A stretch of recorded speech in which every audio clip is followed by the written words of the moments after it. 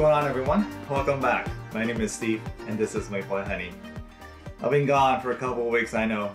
It's been super busy. I've been out of town. I came back not too long ago, trying to just juggle a lot of things outside of filming whiskey and food and all that stuff. So I think things are settling down. Just bear with me for our next couple of weeks as I squeeze back into my regular swing of things. So anyways, so today my tips and tricks on how to score good whiskey. I've been asked a couple times, or more than a couple times, how I am able to, score some of the rare bottles, some of the ones that are harder to find, and how I'm able to find it at a reasonable price. I thought I'd share with you some of my tips, 3 tips actually, on how I am able to score some of the bottles that I have at a retail price. And all the while drinking this new Michter's 10-year bourbon that I recently found. This one's a good one. It's a real good one.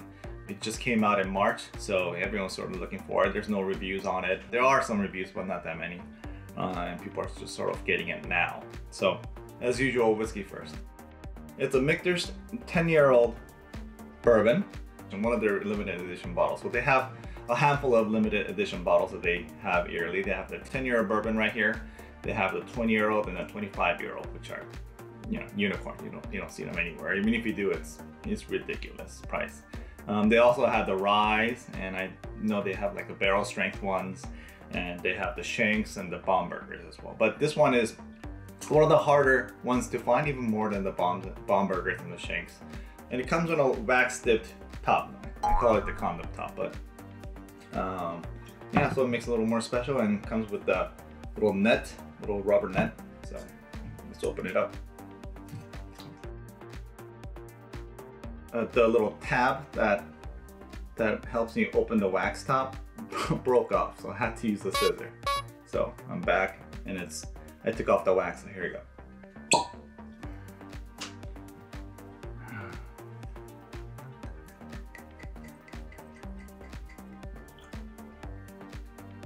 It comes in at 47.2% alcohol. It's aged 10 years, but from what I read, it actually has juices that are much older than 10 years. The story is that in 2022, the Michters, they didn't release this bottle, this 10-year bourbon, because the distillery or the distillers thought if you wait one more year for this bourbon, it will be an excellent, much more better, exceptional bourbon, or so they say. No 10-year bourbon released last year. So it's been a year and a half, maybe even 2 years since people saw a new bottle of 10-year Michter's bourbons. Let's try the nose first.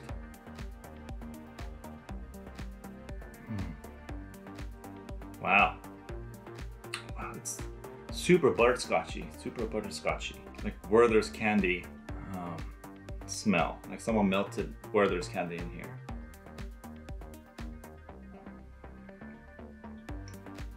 Like slight apple note I sense, but everything is so like a very buttery and rich. I smell it. Let's go for a swig. Cheers, everybody. Good to be back.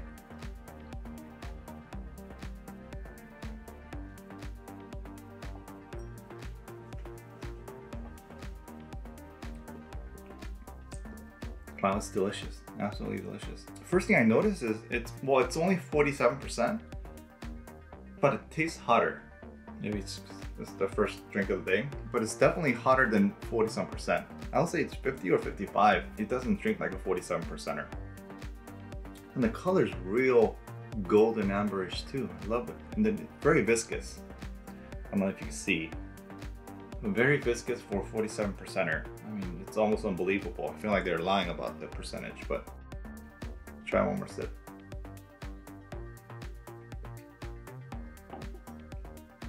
The butterscotch comes through, very buttery, rich. There's the oakiness that sets the bottom tone of it. I don't taste the apple. I smelled apples, but I don't taste it. But yeah, it's very complex.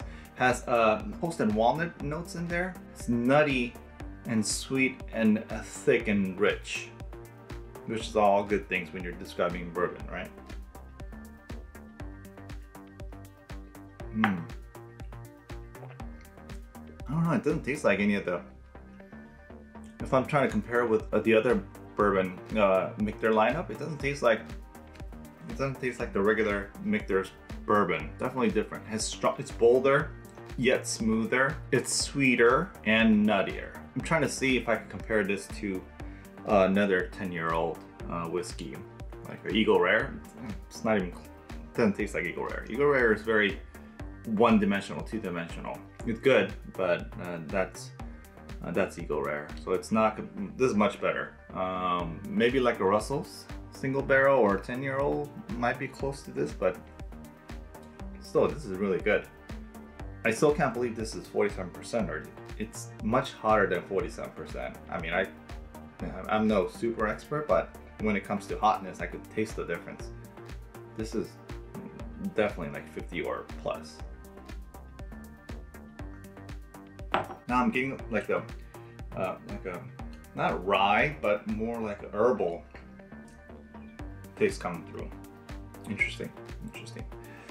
Anyways, in my collection, I have a good number of bottles that are relatively rare. Now, I don't have crazy rare bottles that some of you might even have, like the, you know, crazy old Pappies or stuff like that. But I do have, you know, a good number of bottles that are hard to find, rare to find. And none of these bottles I paid more than a few $100.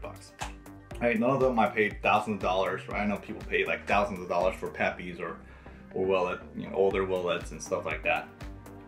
I don't have money to pay that much, first of all. Second of all, even if I did, I don't think I paid that much. So I think the most expensive bottle that I have is under $300 in all my, you know, 100 bottles or whatever I have. So, you know, people ask, like, you know, how do you get these bottles at MSRP? How do you get these bottles at retail?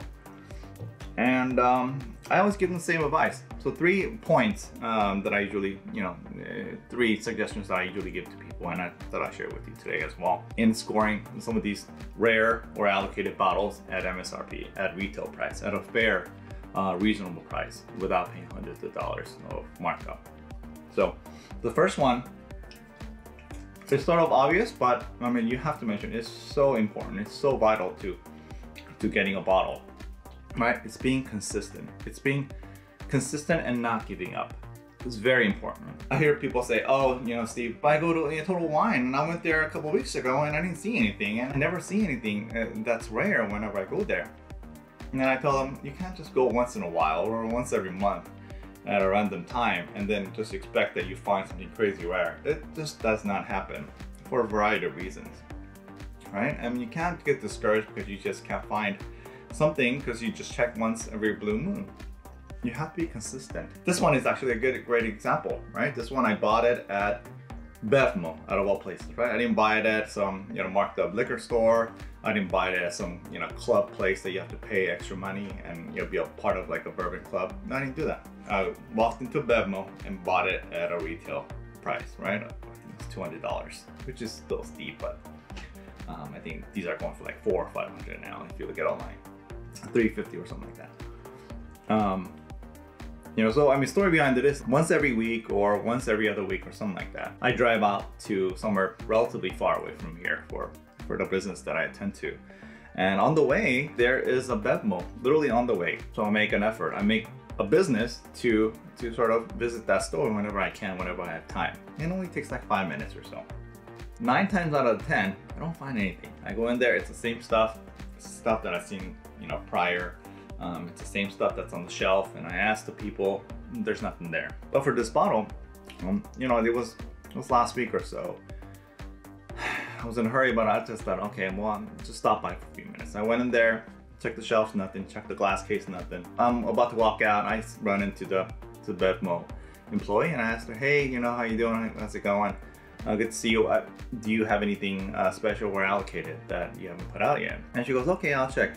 And she goes to the front and she picks up the phone and calls it. I guess there's a guy in the back of the store and calls, hey, is there anything new today? Is there anything allocated today? I'm just sitting next to her, or I'm standing next to her, just waiting. And she goes, you know, I don't think anything allocated, but he tells me there's some kind of Michter's bottle that's back there. So I'm thinking, okay, it's just a regular Michter's bottle, right? Regular Michter's bourbon or rye or sour mash or American whiskey. So I'm like, okay. But I just engaged, okay, well, I'll take a look. And she's like, okay. And she asked the guy to bring it out. And she brings this bottle out, this bad boy, this 10-year bourbon.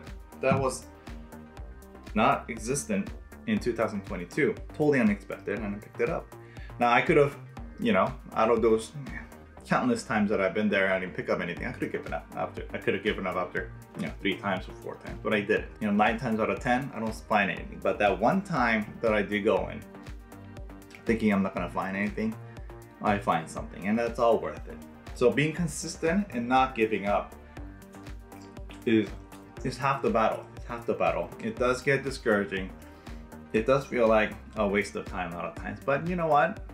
If you're serious about whiskey, if you're serious about bourbon, if you do really want to score these bourbons at a reasonable price, at a fair price, at a retail price, and without paying, you know, hundreds of dollars or more than its MSRP, then it might be worth 5 minutes to get out of your normal routine and find a bottle.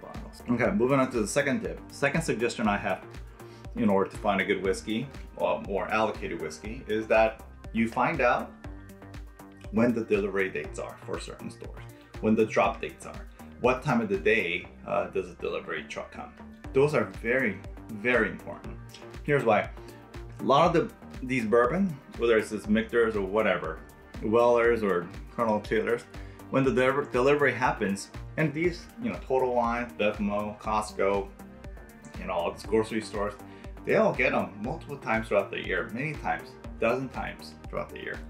Not that they don't get them, it's just that they only get them in very limited quantities. And when they come in, it's gone within a flash. It's gone within minutes, seconds. People just come in and whew, gone.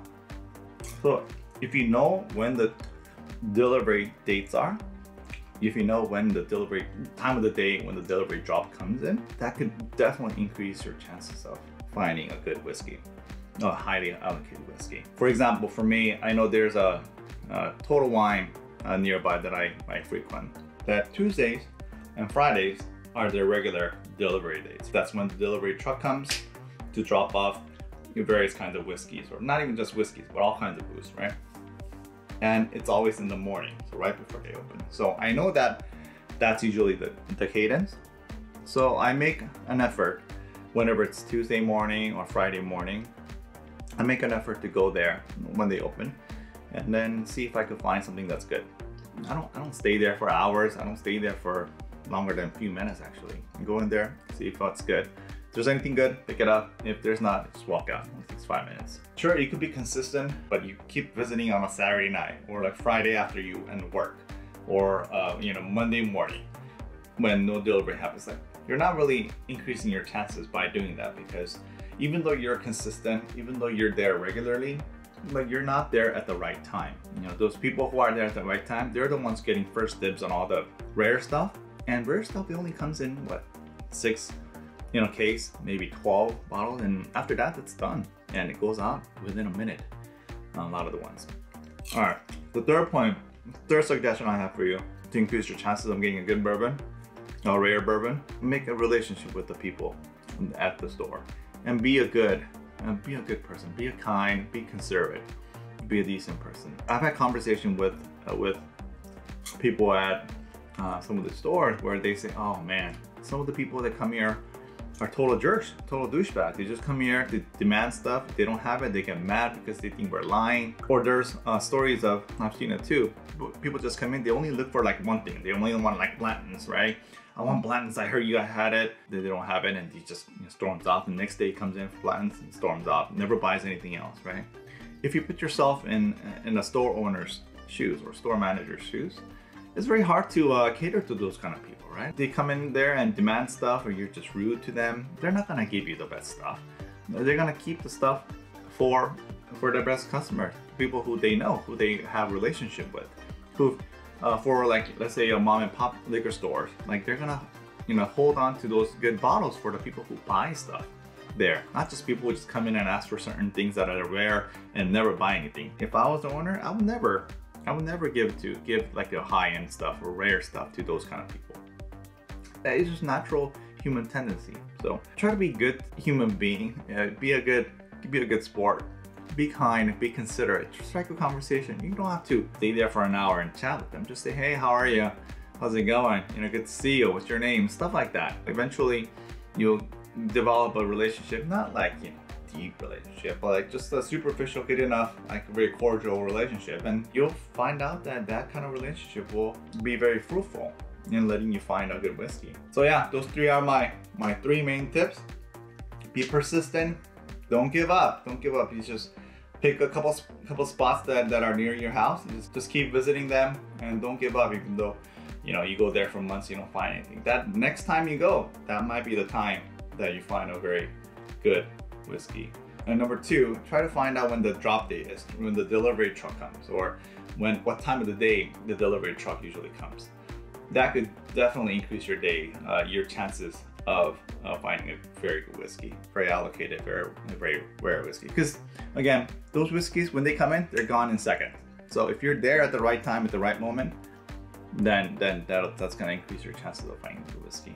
And then lastly, not the least, just be good to those people who work at those places. Be good to the people at the liquor store, at the counter. You never know. You never know. And those people are just like you and I. They're humans, and they like it when you're kind to them, when they're considerate to them, and give them business other than the one that you're looking for.